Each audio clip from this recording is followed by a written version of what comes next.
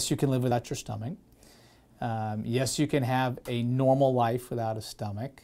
It's called a gastrectomy, a surgical procedure that removes a patient's entire stomach. It's probably actually one of the more common operations we do for stomach cancer. Dr. Mark Bloomston, a surgical oncologist on staff at Lee Memorial Health System, says while it's unclear what causes the cancer, there are nearly 26,000 cases diagnosed every year. It's a cancer that forms from the glands that line the inner lining of the stomach. He says to ensure they remove all the cancer, the procedure involves removing the stomach and replacing it with the intestine. So the intestine, if you think of as a long tube, we divide part of that tube and bring a segment up to the esophagus, so where the swallowing tube enters into the stomach. The intestine now acts as the new stomach. After surgery, patients typically start on a liquid diet or soft foods before slowly transitioning into larger quantities. Over time, it will adapt. It will stretch a little bit so that you can eat more quantities at one time.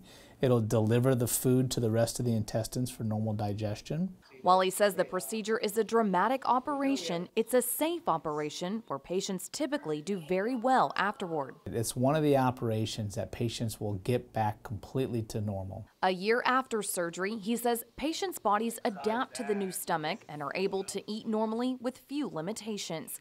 For Lee Memorial Health System, I'm Lindsay Fry.